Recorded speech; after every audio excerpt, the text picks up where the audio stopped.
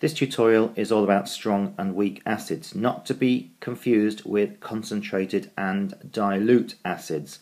And what's meant by these strong and weak acids in terms of their number of ions in solution and the position of equilibrium for each of them.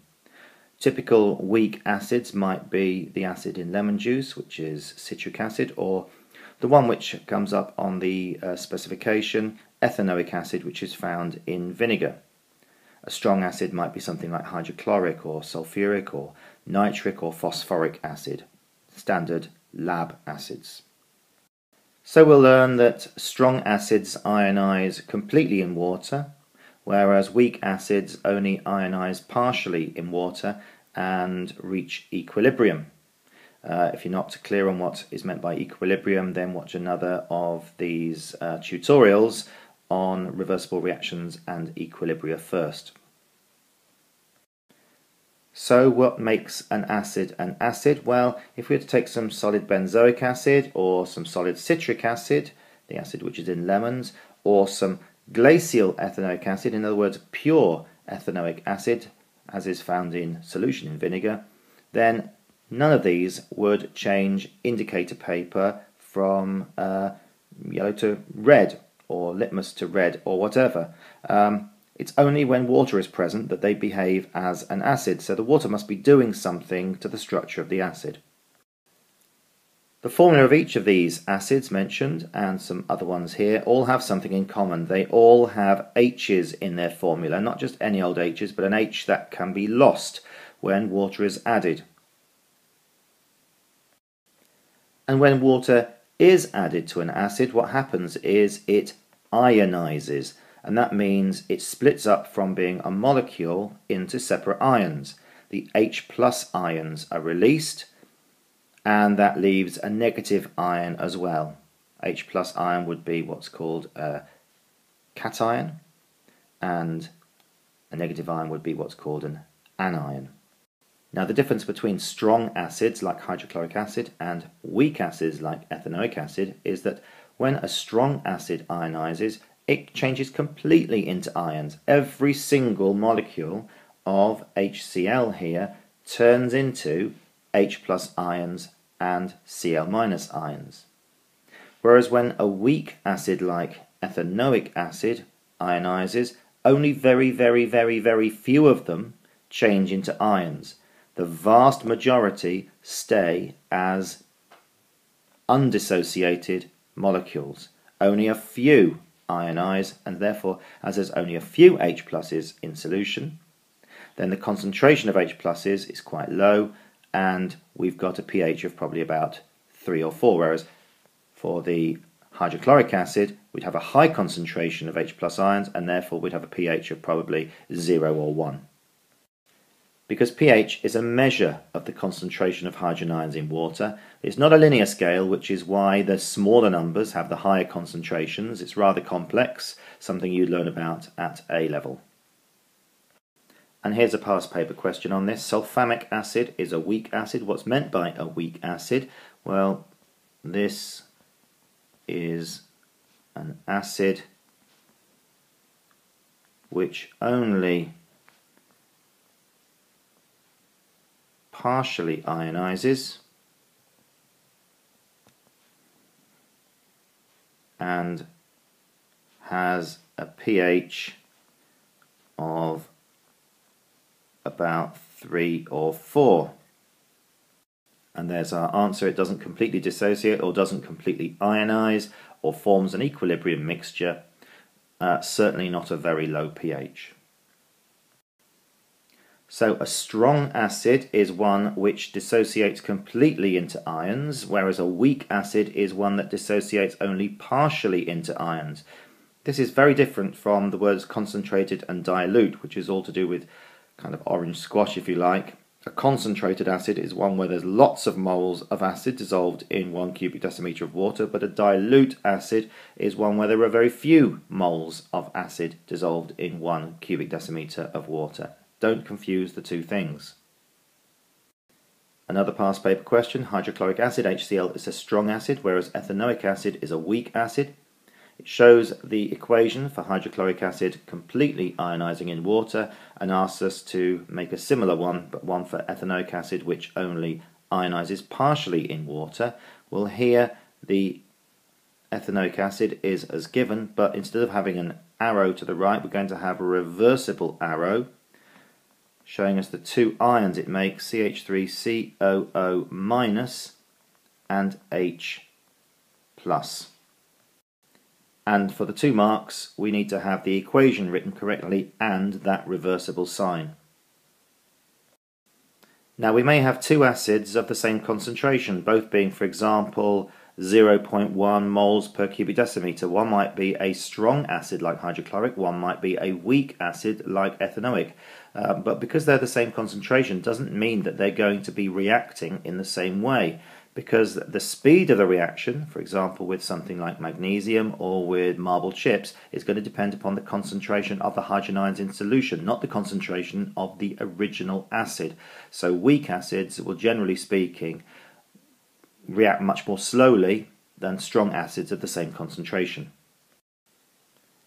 Taking this further, we've got 2 solutions, one of hydrochloric acid, one of ethanoic acid, same concentration of each of those acids, 1 mole per cubic decimeter.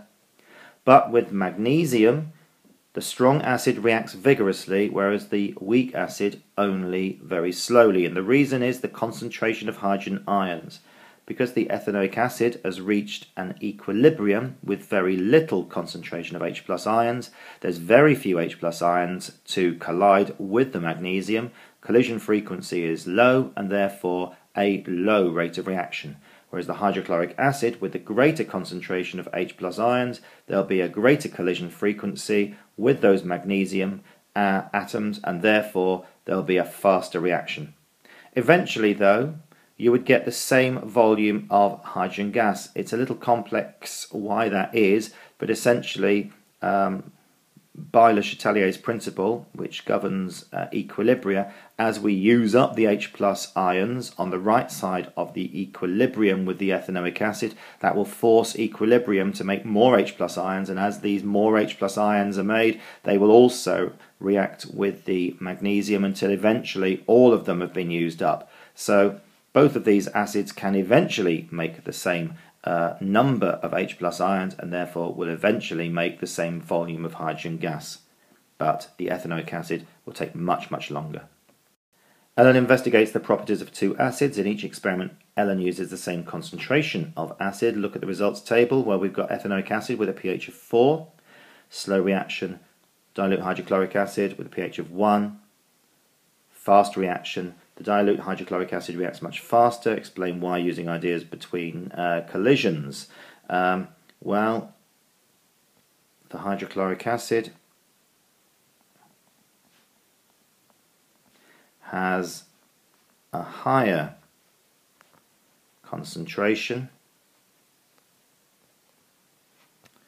of H plus ions, so a greater collision frequency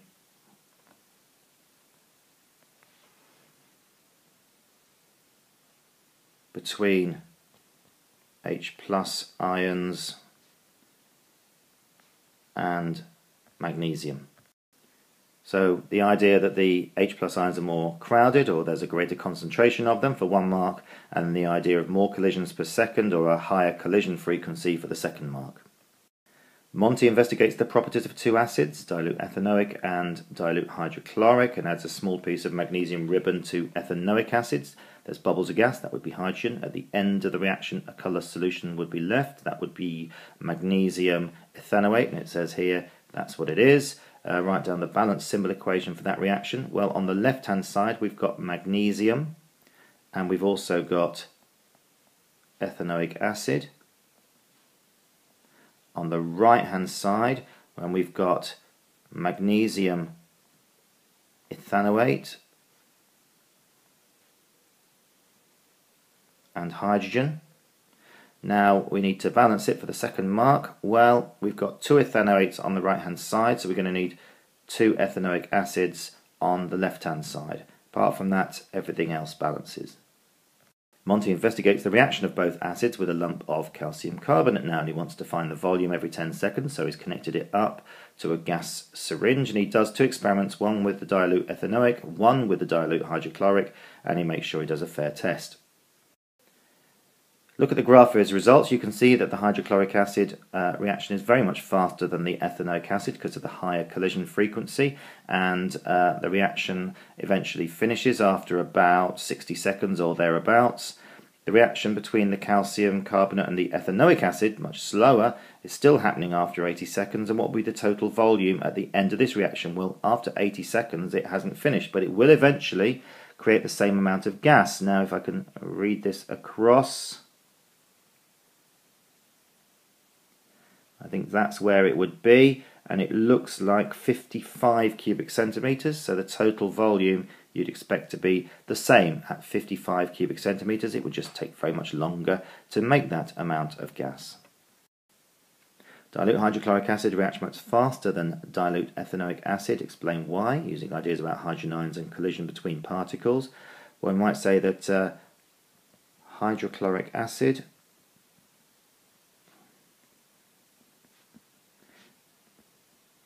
is a strong acid, whilst ethanoic acid is weak. So hydrochloric acid has a higher concentration